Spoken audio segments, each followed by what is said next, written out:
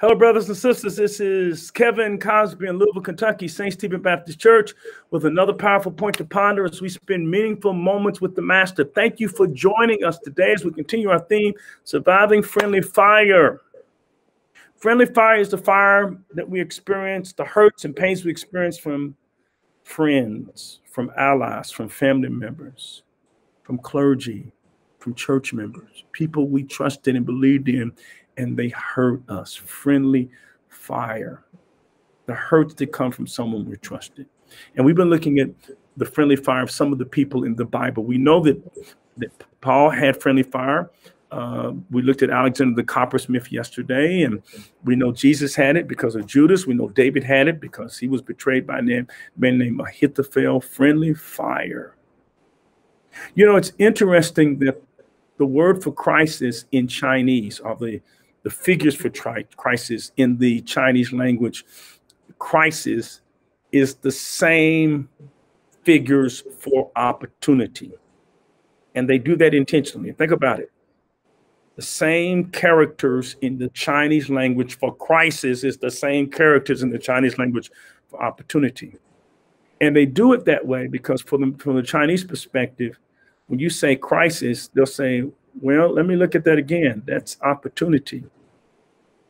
You see, a lot of people see difficulties in their opportunities, and some people see opportunities in their difficulties. One person can look at a situation and say, crisis. Another person can look at the same situation and say, no, opportunity. I once heard about a shoe salesman from a shoe company who was sent by the company to a country where there were a lot of poor people. And this person who was a salesman went to this country, and when he saw all the poor people who didn't have shoes, he said to his company, bring me back home. This is useless. These people don't wear shoes. Why you have me here? They don't even wear shoes. Well, he sent another salesman. The salesman sees all these barefooted people and says to the company, hey, please send all the shoes you can. These people don't wear shoes. Two salesmen saw the same thing, but they responded differently.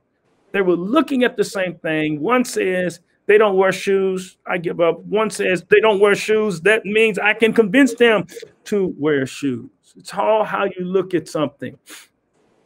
And here in the book of Philippians, I want to look at something. In the book of Philippians, chapter 1, verse 12, Paul is looking at what might be a crisis as an opportunity. He says, I want you to know, my dear friends and my dear brothers and sisters, that everything that has happened to me has helped to spread the gospel. And what has happened to Paul? Betrayal, Alexander the coppersmith, he's incarcerated.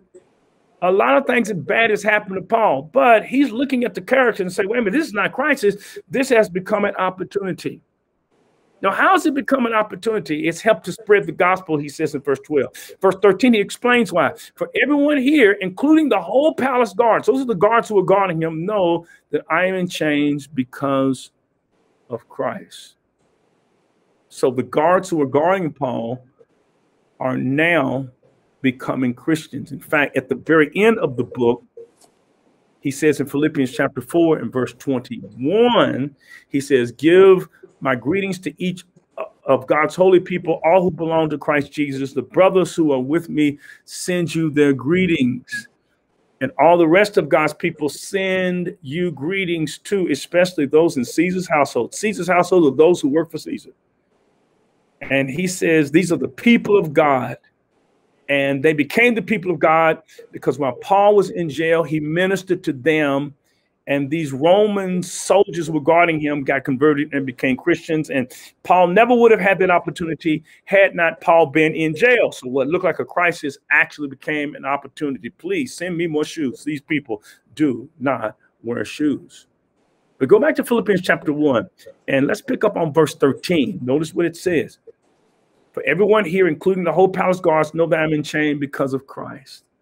Verse 14, and because of my imprisonment, most of the believers here have gained confidence and boldly speak God's message without fear. In other words, because they've seen Paul's willingness to speak boldly for Christ, even though it meant his imprisonment, it has put confidence in a very timid clergy. And now they're speaking up also. But then he says something about these preachers who are bold to preach because Paul's in jail, how he's infused confidence in them. But he gives this little caveat. He says, it is true that some are preaching out of jealousy and rivalry, but others preach about Christ with pure motives. Verse 16. They preach because they love me, for they know I have been appointed to defend the good news. Those who do not have pure motives as they preach about Christ, they preach with selfish ambition, not sincerely intending to make my chains more painful. In other words, Paul is saying, well, there are some good ministers out here preaching for pure motives. There are some charlatans who are just in it because it's a game.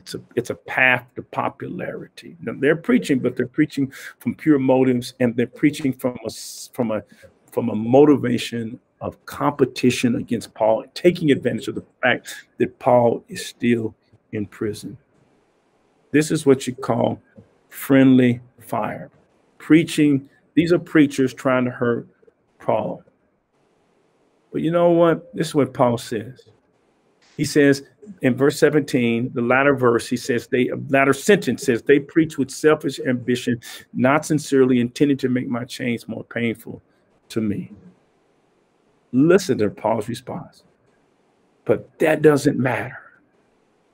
If you got your Bible out, that's the key to everything. Don't let non-essential things get to you. A lot of the things we spend a lot of emotion on does not matter.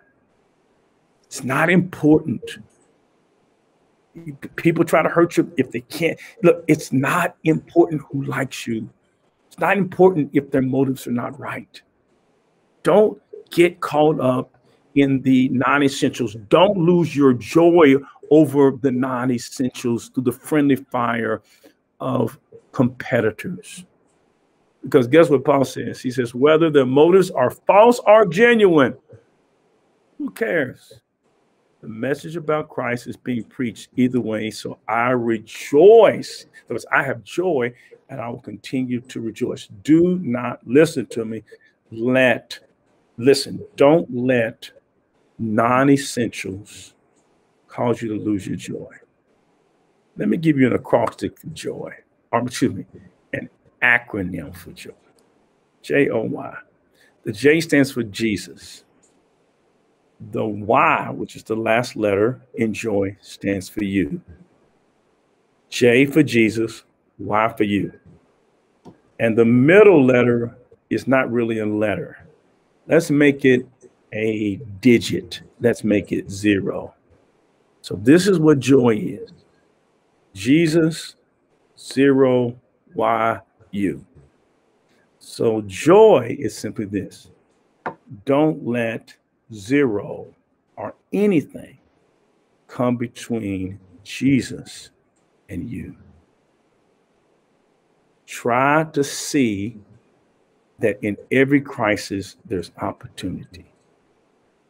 Tell the sales manager, send me more shoes. I see an opportunity in the crisis. Let's pray together. Heavenly Father, bless your people today. Help us to focus on what really matters. And if we're hurting, help us to ask ourselves, does this really matter? Does it really matter? And get the glory and get the victory, I pray, Jesus, and regardless of what happens in life. In Jesus' name we pray. Amen. Thank you for joining me again with another powerful point to ponder. Which, if you don't have a church home, I'd like to invite you to become a part of St. Stephen Church. Email us, or you might just need someone to talk to. Email us, newstart@ssclive.org. Thank you so much for joining me. I hope you have a blessed day today. And don't forget, during COVID-19, to stay safe, stay sane. remember God is in control. Take care, my friend.